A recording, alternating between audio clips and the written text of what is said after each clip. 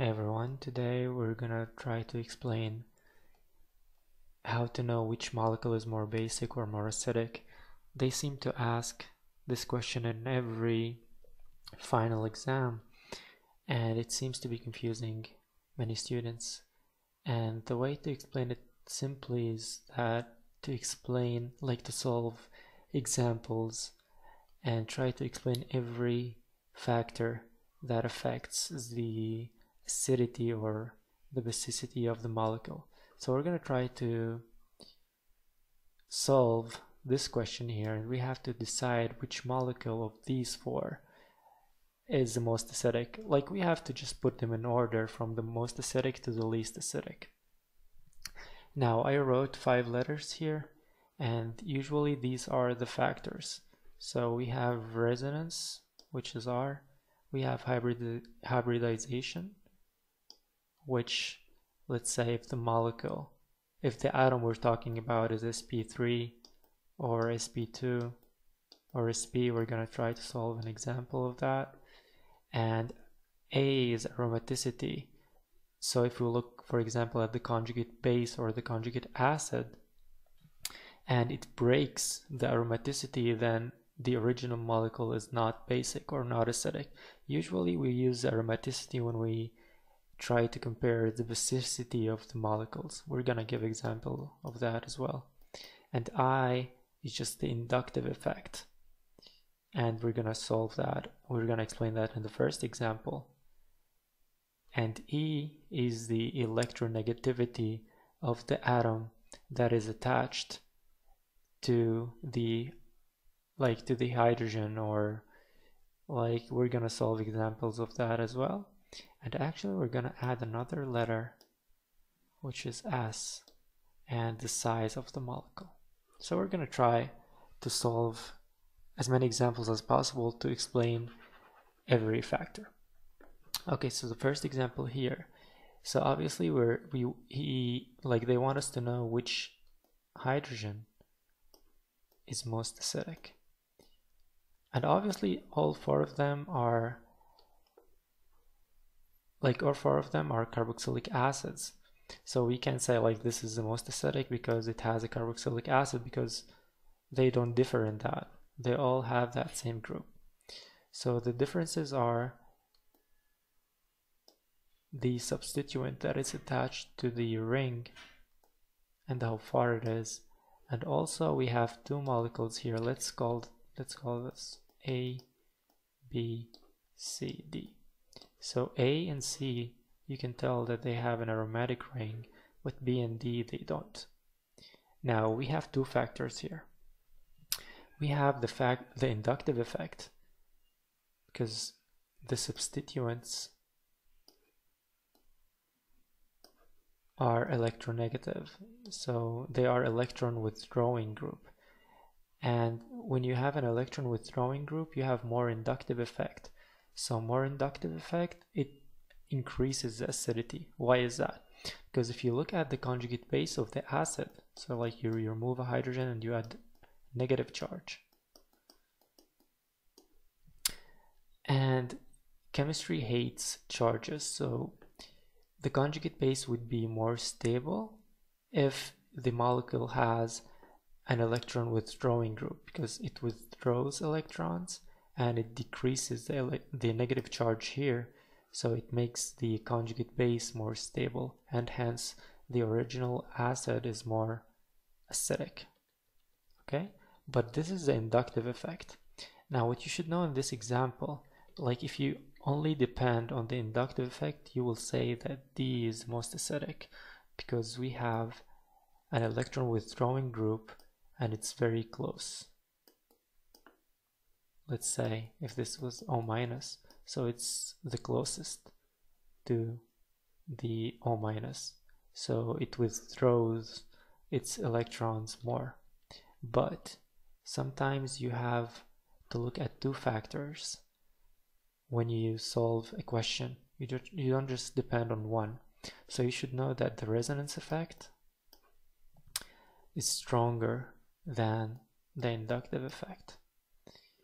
So first you need to realize that A and C are probably the most acidic because they have a resonance in them. Like, let's say this was the conjugate base, O minus. Okay, so, and this is a conjugated system. So this conjugate base has more resonance structures than B and D. So when you have more resonance, it also stabilizes the conjugate base. So more resonance. So when you have more resonance, it increases the acidity of the molecule. Okay, so A and C are going to be the most acidic. Now, which is going to be more acidic, A or C? So they differ in this group, and both groups are electron withdrawing, but NO2 is very, like, it's more electron withdrawing than the halogen. So it's going to be number 1, the most acidic. And then C, it's going to be number 2. And obviously D is going to be number 3 because the electron withdrawing group is closer. And the B is going to be number 4. So here we explain 2 factors. The inductive effect. So the inductive effect increases the acidity, and the resonance, it also increases the acidity, but it's stronger than the inductive effect. Okay, now let's explain factor number 2, the hybridization.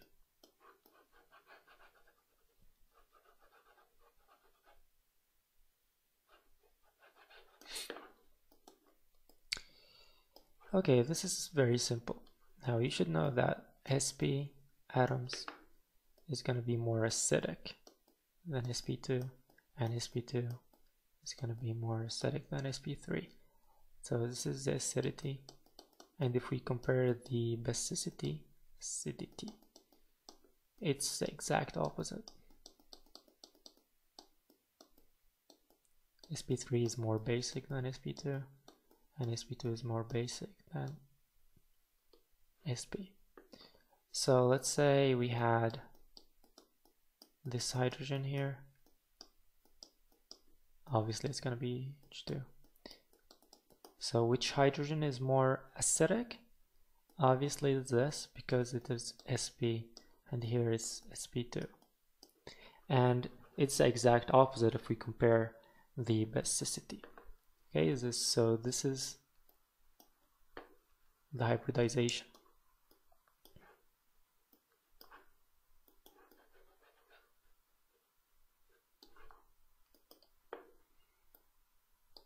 Okay, let's explain factor number 5, the E.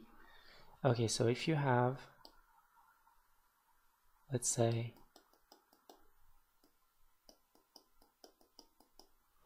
so if you compare 2 atoms that are in the first row, and you want to know which, let's say, which hydrogen is more acidic, so you look at E, the electronegativity.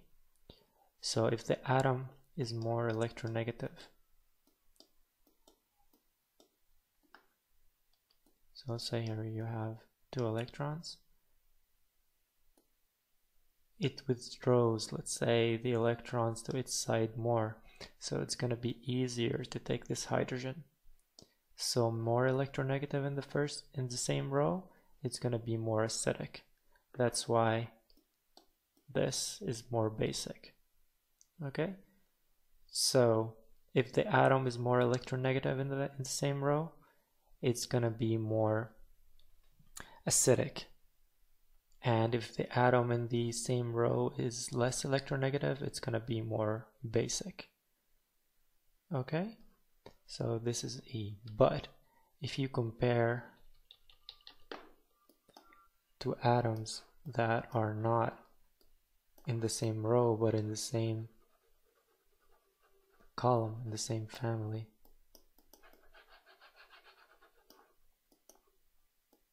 let's say they asked you which acid is stronger, HI or HF. So here The explanation is complicated, but it's going to be the larger atom that is attached to the hydrogen. So if the hydrogen is attached to a larger atom, it's going to be more acidic. So as you go down, even though fluoride is more electronegative than I, if you go down the column, Hi is going to be more acidic because the column in the family, they are ordered like this. And even though the electronegativity goes up like this, but the acidity, it's going to be stronger as we go down the column. So Hi is a stronger acid than HBr.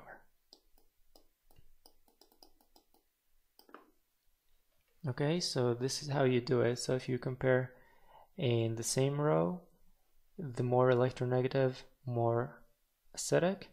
And if you compare in the same column, as you go down, even though it's less electronegative, it's going to be more acidic. So this is about the size. Okay, so we explained actually like every letter, but we need to explain the aromaticity thing. And the perfect example would be to explain the aromaticity is pyrrole. Okay, let's draw pyrrole. No, it's 5.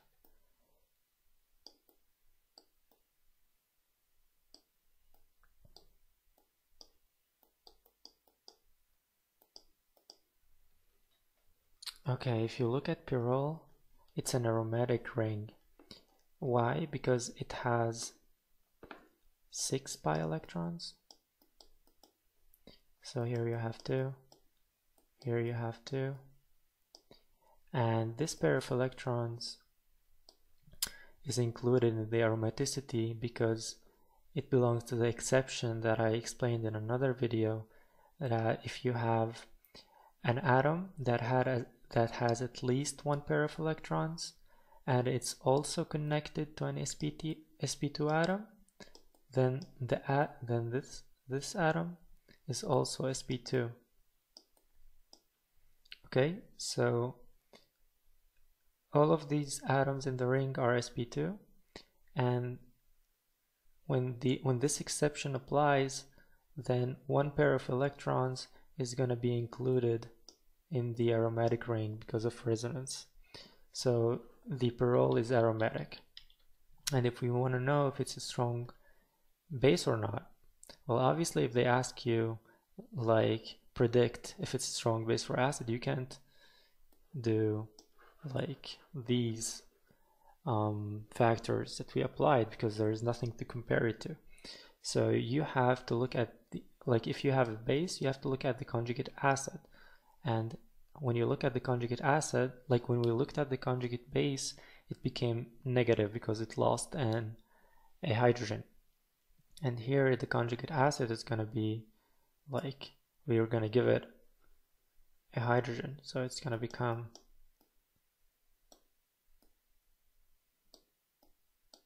H2 plus. So it lost its pair of electrons. Okay, so this conjugate acid is not stable at all. Why? Because the exception of the aromaticity doesn't apply now, because even though it's connected to sp2, but it doesn't have any pair of electrons, and the exception says that it has to be connected to an sp2 atom to be sp2, but it also needs to have at least 1 pair of electrons, and here it doesn't.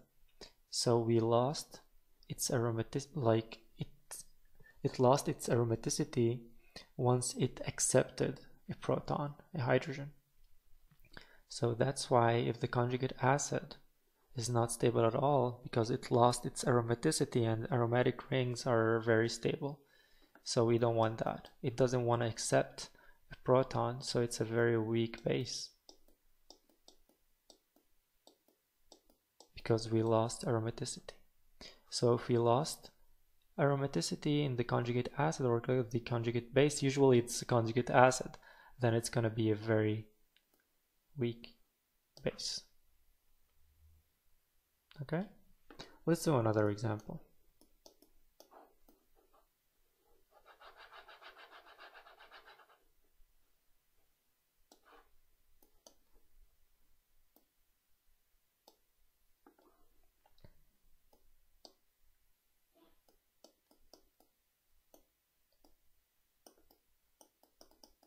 Let's say we have this, and we have this, and we have to know which one is more basic. Okay, now you need to remember that here, when we compare amides with amines, we obviously have to look at the resonance, okay?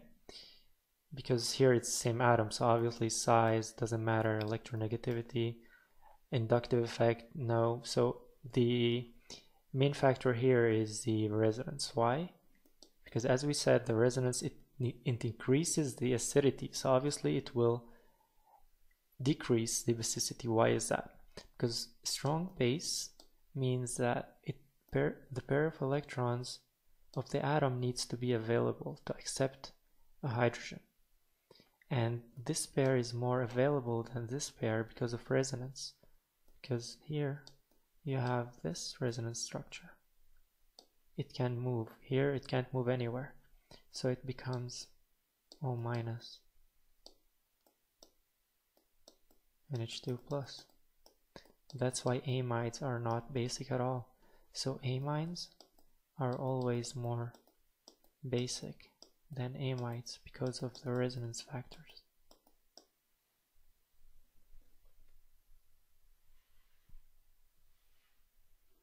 Okay, let's do one last one.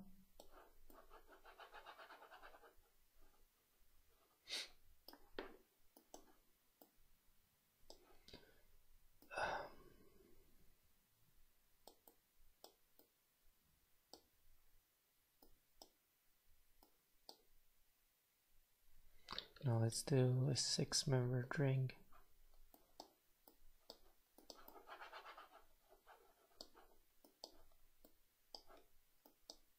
Like this.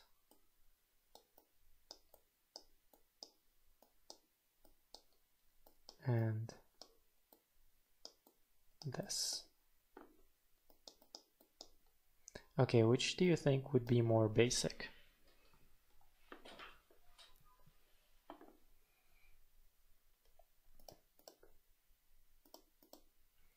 Okay, which factor we need to look at here?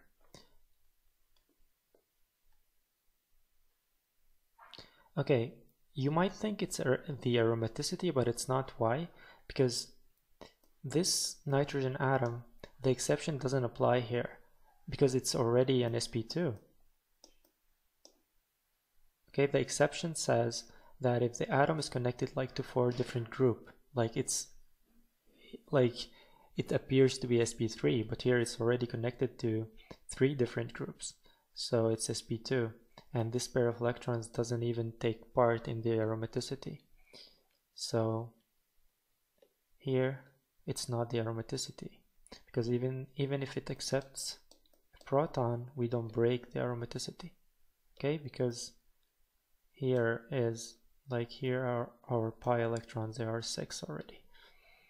Okay, so the factor here is resonance. So the factor here is hybridization, because this atom is this nitrogen atom is connected to 4 different things: carbon, carbon, pair of electrons, and hydrogen. So it's sp3. And here it's connected to 3 different things: 1, 2, 3. So as we said, it's already sp2, and sp3 is more basic than sp2. So this is more basic. So that's how you usually solve it. If you have any questions regarding that, or you have an example that you want me to solve, you can always message me on Skype, and I will happily answer all the questions that I receive. Good luck.